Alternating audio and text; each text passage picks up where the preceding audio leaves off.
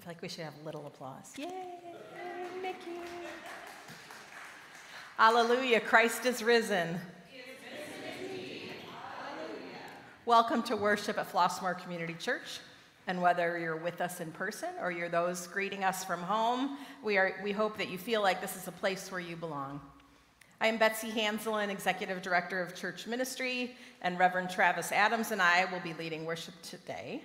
But I want you to know Pastor Julie is alive and well. We just wanted to give her a break this morning so she can just sit after all that happened over Holy Week. It was a lot. But we want to also recognize that we're joined by our guest musician, Jack Cassidy, today.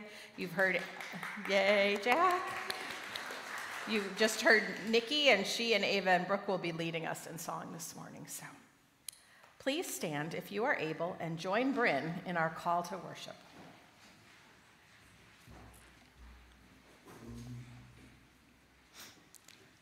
A new day has begun. Hope wins. A fresh start is granted. Today, you have the opportunity to do something new. Hope wins. Christ is entering your life in a new way. Faith wins. Come, let us worship God, who is inviting us into life in a new way, a way that transcends death, a way of hope and faith. Love wins. Let us worship Christ, who overcame death to give us new life.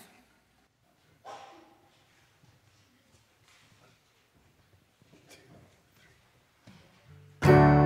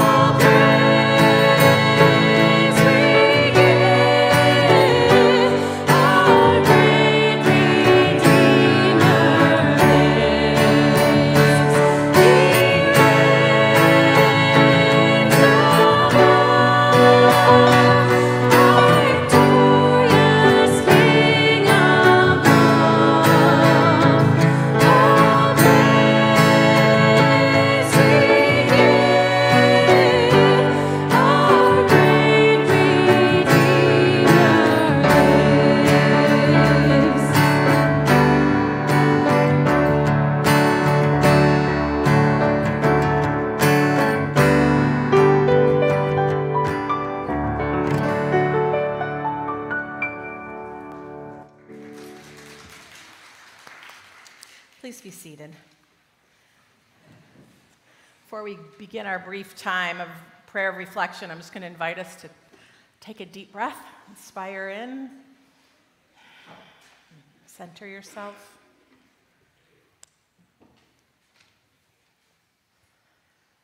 Lord, we celebrate that you go before us in resurrection, but we often don't know what that looks like or means for us.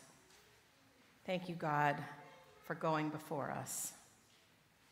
We know that even when we are not sure of what we should do, that you are with us. And if we listen, really listen, deep down inside ourselves, we will hear your answer.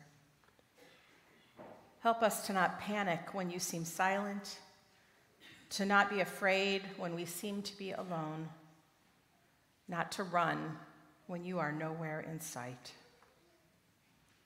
Lord, help us to wait and fill us with the knowledge that your Spirit will lead us in kindness and love. You always do. You always do. Amen. Please remain in your seat and join in singing Come Holy Ghost, which you can find in the bulletin insert.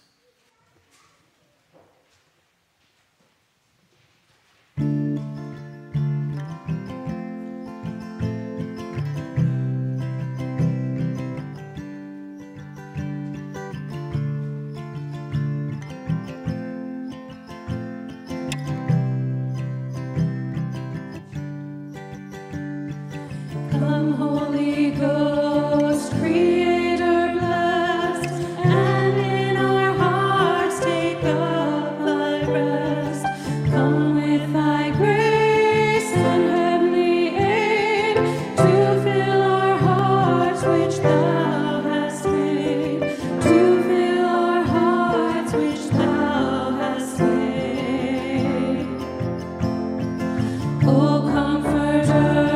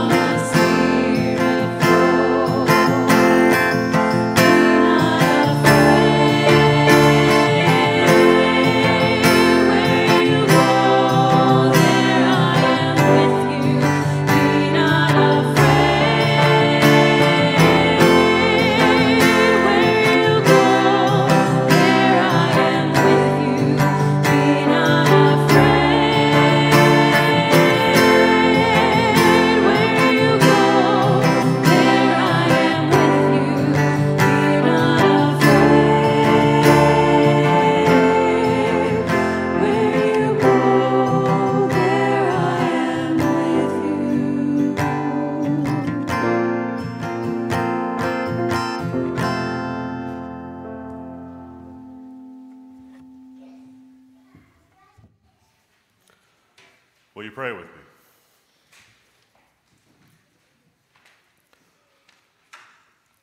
We pray for those whose lives are at critical crossroads, where decisions of ways forward are clouded by conflicting demands, where courage is required through uncertain times. We pray for those at the turning points of life, where changes in relationships, changes in family, changes in schooling, changes in employment, changes in health, changes in capabilities, changes in faith cause chaos and bring uncertainty. We pray for these crises, for the patient wisdom to be exercised, and fear for change tempered by trust in your promised presence, whatever we face.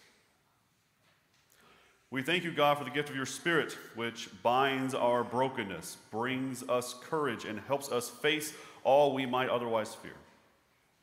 We pray for those whose lives feel as they are on hold, the future fearful, the present tearful, as if boundaries have closed in, options closed off, and what to do and to be is now unclear.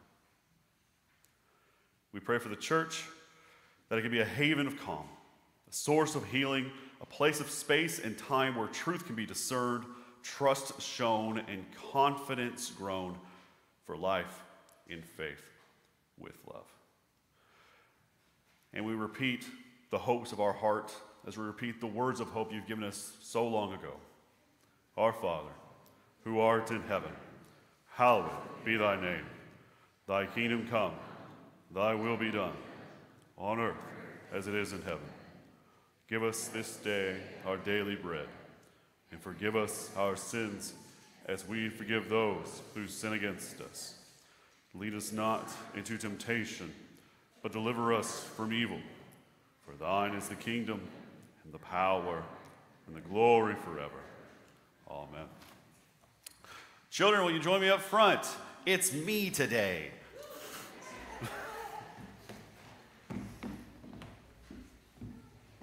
Come, children.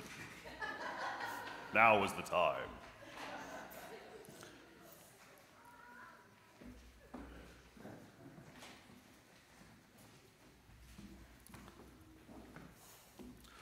Wonderful. Still got a few coming. So many. Many of you just got done with spring break and a lot of Easter things. Did you do anything exciting? No. What did you say? Did you do something exciting? Yes. I went to my cousin's birthday party at a roller rink, and I learned how to skate really good. Roller rink, learning to skate, fantastic. Yes. You went to Florida? I've heard that's amazing. Yes. Also went to Florida? We're all going to Florida. Yes. Had a sleepover for your birthday? That's amazing. Isn't it great to have exciting things in our lives? But now, Easter's done, spring break's done. Do you have something exciting that's going to happen in the future? Yes. The solar eclipse. The solar eclipse, that's dope. Yes. Inflatable day? That sounds amazing. Yes. Birthdays are happening. Yes. The end of school. All these are beautiful things that bring my heart joy.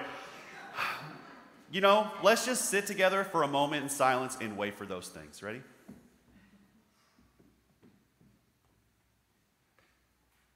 Is it fun waiting? No. Waiting. Somebody's like, yes, I love waiting and sitting in silence with all my favorite people. But yeah, generally speaking, it's kind of hard to wait on the next exciting thing, isn't it?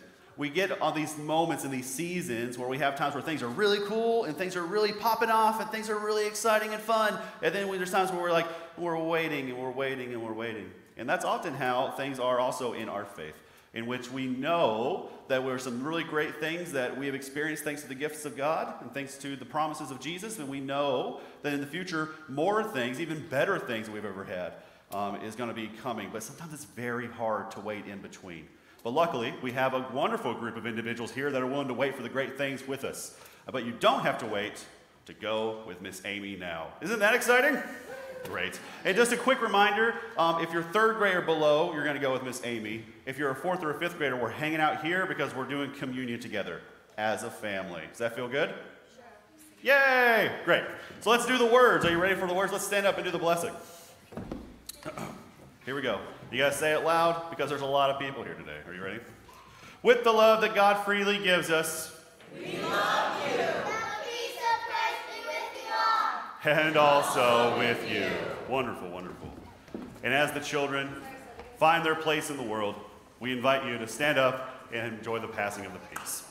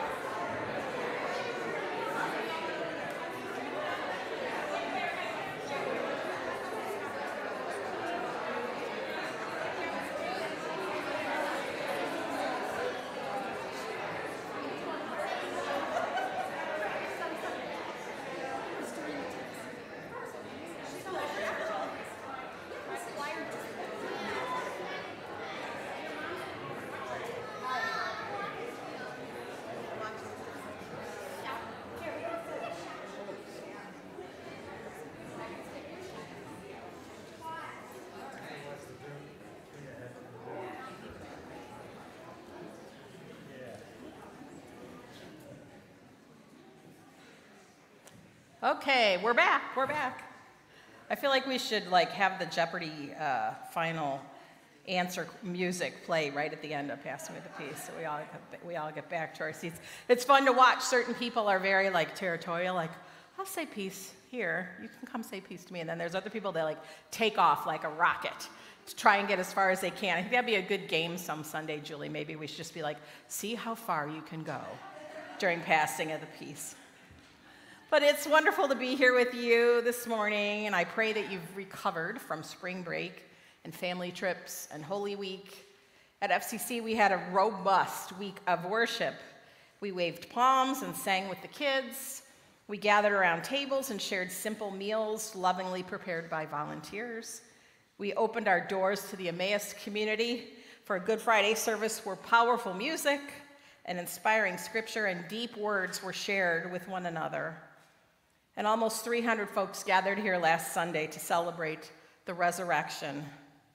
And our musicians certainly blew the roof off. And we ended with many voices singing together the Hallelujah chorus. Can we just stop for a moment and praise God for all that happened?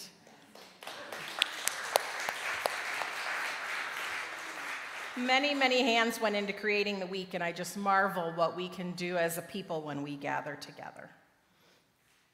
Next Saturday is a busy time in the life of our church, and you can find about all the things happening in our family life insert. But next Saturday, we have a spring cleanup for if you can come and help clean up. for spring outside. Pray for good weather. It'll be great. And that's from 9 to 11. And we're also having a membership class from 10 to noon here in the building. And if you're interested in attending, if you've been thinking about, like, is this the right place for me? Am I about ready to take a step forward, or maybe not, or I just have questions, come on to the membership class. But just if you can, let us know so we can prepare for you. If you are a visitor today and have not already done so, I encourage you to fill out one of the Connect cards found in the back of the pews and turn it in to the check-in desk or in the offering box. This allows us to know who you are and maybe do just a little brief reach out after your visit. This week, a special e-blast was sent out regarding Pastor Dawn, and I hope that you've had the chance to read it and to hear her words to the congregation. She shared with us that in recent months she has struggled with her physical and mental health and is now taking steps to care for herself. She started a leave from work at FCC and has entered a treatment program to attend to all things that are going on with her. We so appreciate Dawn's openness and honesty, and of course the excellent work she has done with us. But especially as we as a community strive to destigmatize mental health issues, we are grateful that she has been honest with us about what's going on with her. And she ended her message with these words: "Thank you, FCC, for your love, prayers, and support. I'm honored to shepherd you through your tough seasons, and honored that God has equipped me with the courage to speak this truth and wisdom to get what I need in this difficult season. Pray with me and believe." The stories and experiences that we share with one another are part of our offerings of ourselves for the building of this community, just as our tithes and offerings are part of our commitment to one another and the work of this congregation. Please note we are still collecting funds for our special Easter offering, which is being directed towards RIP medical debt and Palestine Children's Relief Fund. And your Easter gift and all of your monetary gifts can be made either online or in the offering boxes as you leave worship today. Please join me in our offering prayer as we dedicate our gifts of time, talent, and treasure. God of abundance, receive these gifts of our hearts and lives and use them to build the biggest table imaginable, that all might be fed and live together in peace. Amen.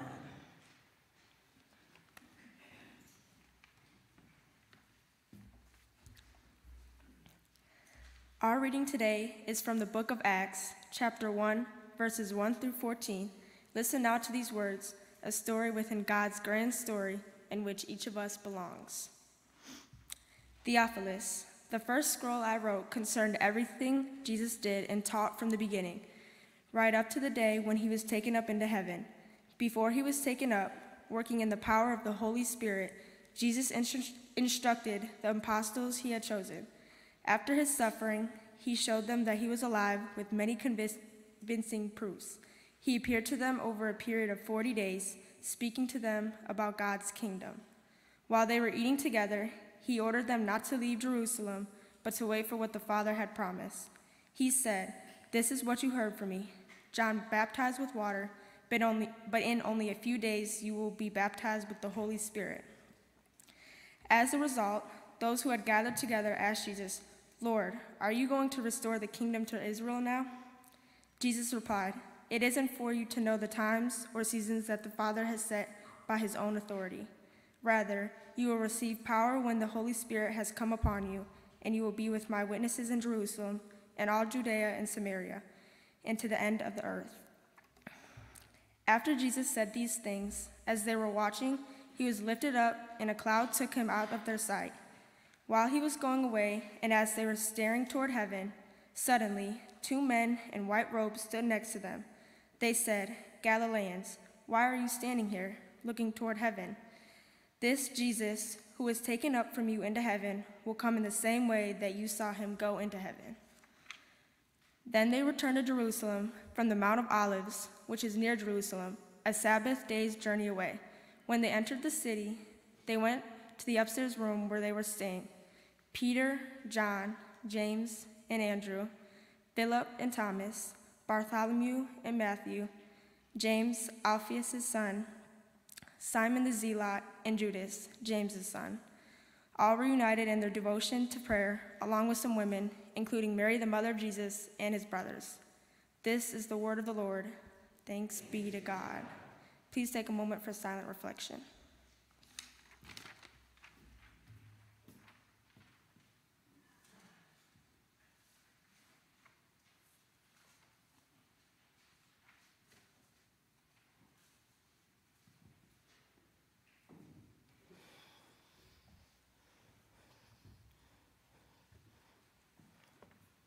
I don't know if you're sitting by a window that's open, but I am, and I can hear the rain.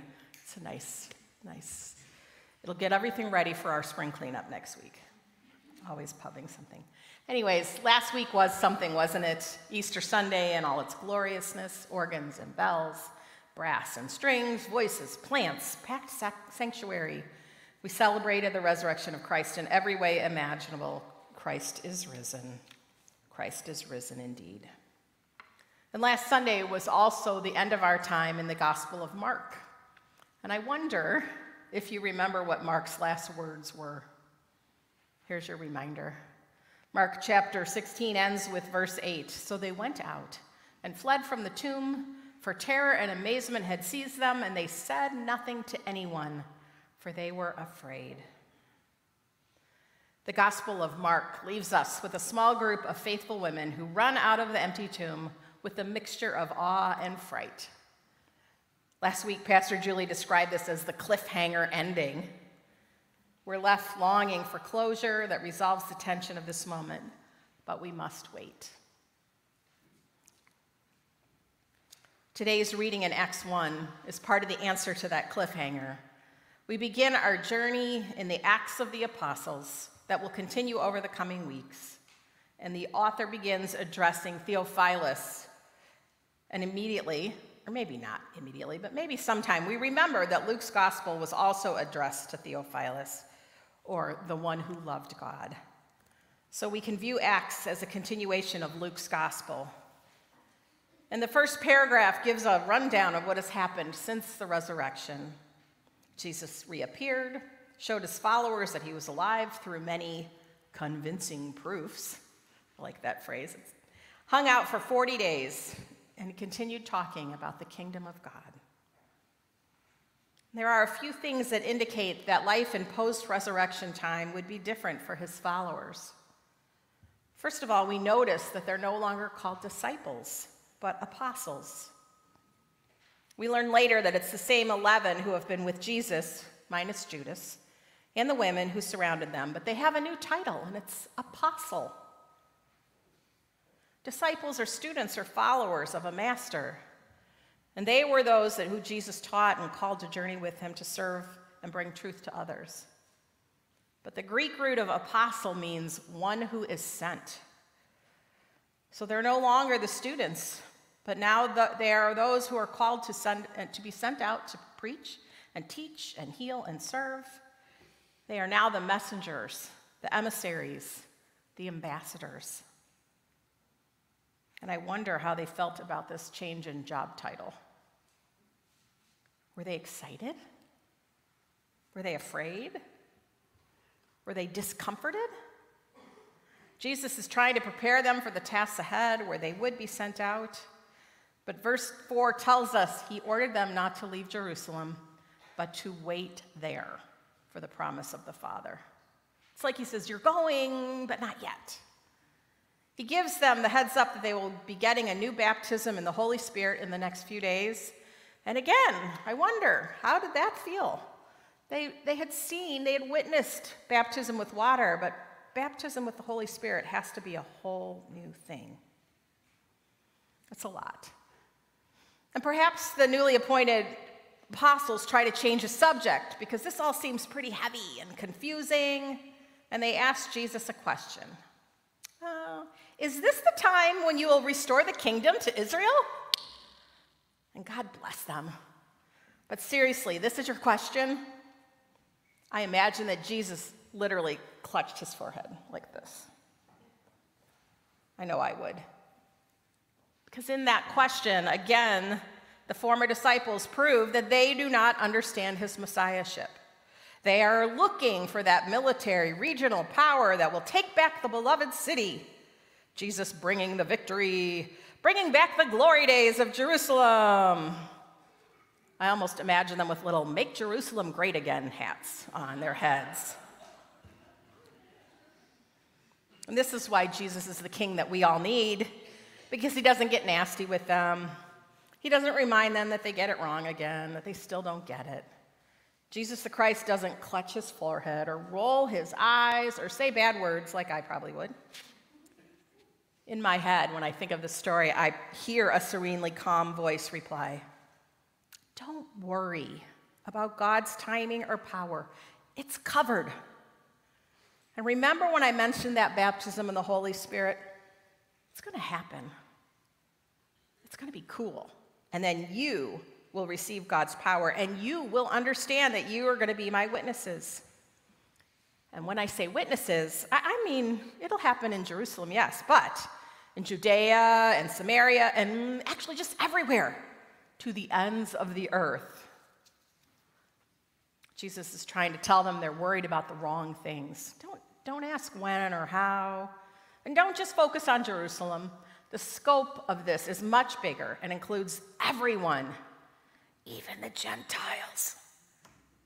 You will be my witnesses. You guys saw incredible things when you were with me, and others did not. Be their eyes. Tell the stories. Do the work that I did. But for now, just wait. Just wait and you'll know. Just wait, you'll understand. Just wait, and the Holy Spirit will fill you, empower you. That's another indication for them that things are different in post-resurrection time. No longer disciples, but apostles. No living in a Jerusalem-centered life, but a global life to the ends of the earth. Just wait for it. They didn't get too long to process this before Jesus is lifted up. And there's a whole sermon you can do on that act. But for us right now, they're standing there watching this, and their friend and Rabbi Jesus was killed and returned to them for 40 days, and now, up he goes. And you know the question that I'm asking. What do they think and feel in this moment? Maybe a first reaction was awe. This is a supernatural act, after all.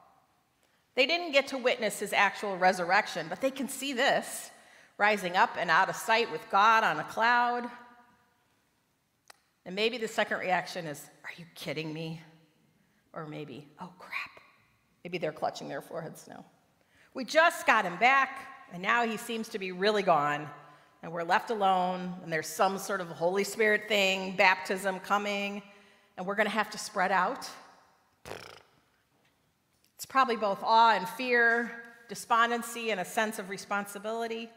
The charismatic leader is gone, and now it's on us. And we certainly aren't charismatic, or a leader, or a healer, or a teacher. And the white-robed guys show up and tell them to quit staring and get moving. The verses today end with their movement from Mount of Olives back to Jerusalem and a regrouping in the upper room. It's a familiar place. We get the list of who was present, the 11 and some women, his mom, his family. It's a small group, but it's a devoted group that was with Jesus the last 3 years. And they regrouped in the upper room to wait, just as instructed. The Acts of the Apostles tell the story of a small group who continued spreading the gospel, the witnesses who shared the story, the apostles who acted in places of Jesus, those who carried on. And the first chapter contains instructions for the early church. Could this be instructions for us as we wait? Wait on the Holy Spirit. As Travis mentioned, we love waiting, don't we? I mean, Advent's a time of waiting, and now we have this, we're waiting again. Wait on the Holy Spirit. But can we see this as a blessing for us? We don't always have to know the right thing to do right now. Wait on the Holy Spirit. The Spirit will move and tell us what to do and say and how to be in community with one another. Wait on the Holy Spirit. Start where you are. And they do wait. In our church calendar, we hear the end of this wait in 6 weeks. Come back on May 19th, which is actually my last Sunday on staff, when I'll be preaching part 2 of this sermon on Pentecost, when we get to hear the story of the Holy Spirit showing up and filling them all. And Jesus tells us to wait, and the ascension appearance angels remind us to quit standing there waiting for someone else to do the work. Jesus is gone, folks. We can't get stuck waiting for a hero to show up. It's up to us now. So we're called to wait and then act. Wait and then act. What does that look like for you? When have you waited for the movement of the Holy Spirit? How does Flossmoor Community Church make space for waiting? How are we called to act when led by the Spirit? It's an exciting time for our church. Like the women at the tomb and the apostles looking up in the sky, we have terror and amazement about what lies ahead. Deep down, we know we need to be open to the Holy Spirit's leanings, to go in new directions, because many of our old patterns don't work anymore. We don't have the number of members or the money or a clear, uncluttered community calendar like we used to. We've wrestled with years of deficits and have finally challenged ourselves to find a new way of doing things in community. And being a lay-led church means that we are all a part of the waiting and the acting. And boy, that's amazing and terrifying. It means that realigning ourselves with the whispers of the Holy Spirit is not Pastor Julie's responsibility. It's ours. She will guide us, of course, but it is our discernment, our ideas, our sacrifices, our imagination that will move us in the direction that the Holy Spirit calls us to. And we've gathered a working group who is listening to you. So we thank those of you who submitted your have you considered or what if thoughts in the recent survey. And I anticipate there will be upcoming gatherings soon for the congregation where we can share ideas and perhaps ask curious questions together. And today, a small group of folks led by our lay ministry board is gathering after worship to listen to one another and discern who we can invite into serving on our boards and committees in the coming year. Perhaps you have been listening to the Holy Spirit's whispers. Perhaps you are shifting internally towards leading. If that's the case, let me know. Wait and then act. Whatever season you are in, the season of waiting or the season of acting, you are a beloved part of the beautiful tapestry of this congregation. There is space for us all. And in the end, we are reminded that they gathered in the upper room. All these were constantly devoting themselves to prayer. So in our season of waiting, let us each devote ourselves to prayer. Let us each devote ourselves to praying for the nudges of the Holy Spirit to lead people into leadership. Let us pray for our working group who are discerning how to address our deficit and position FCC's future in healthy and spirit-led directions.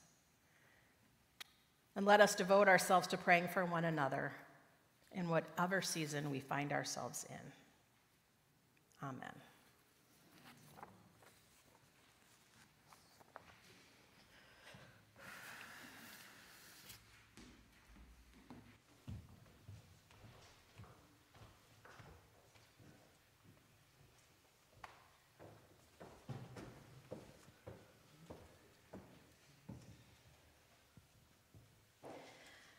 Let this song prepare your heart for communion, and please sing along if you know it.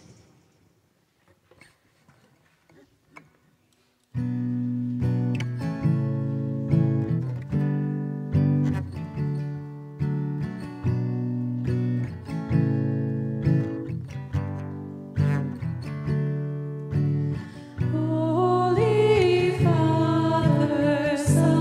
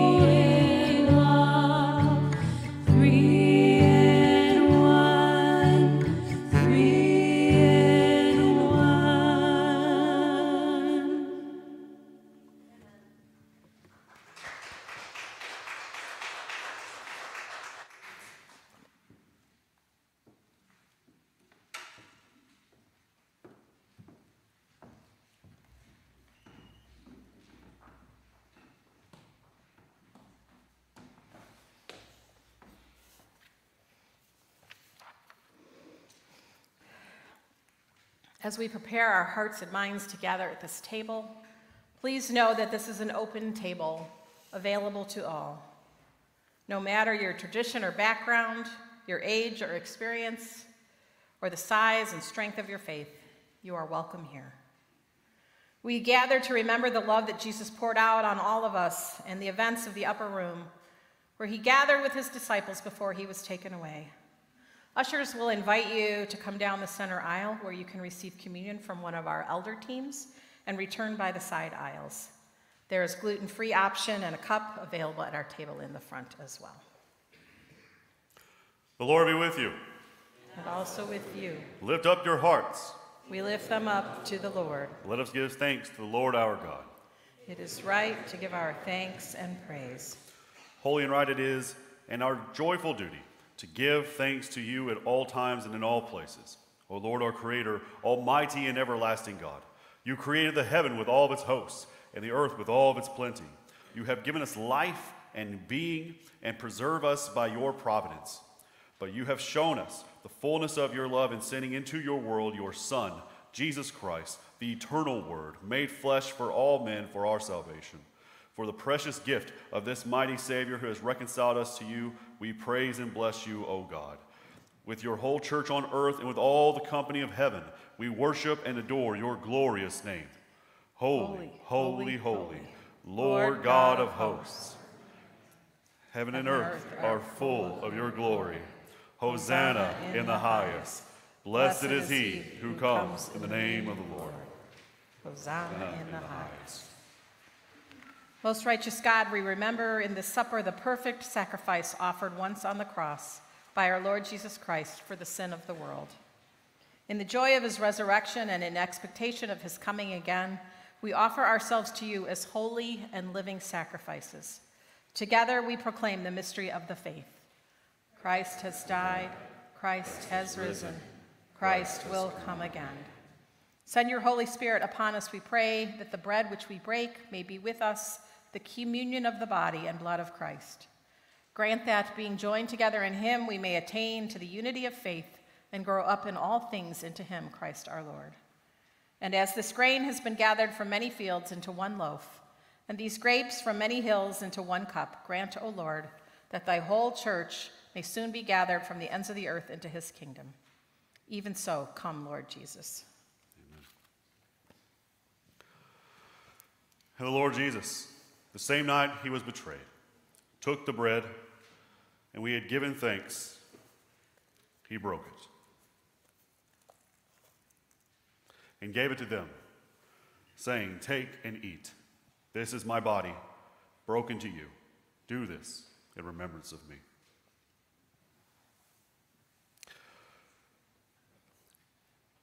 After the same manner also, he took the cup they drank, and he raised it, saying, "This is the cup of the New Testament, and in my blood.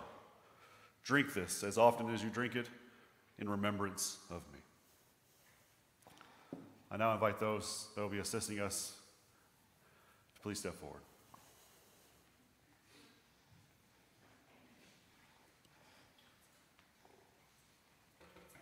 Nope.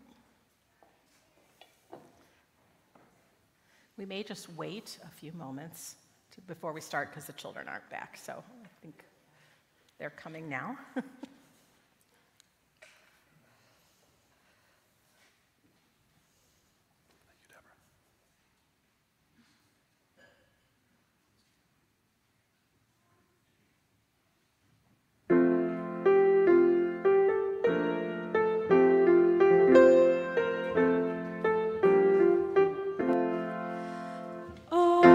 Alleluia, sing to Jesus, he's the Son.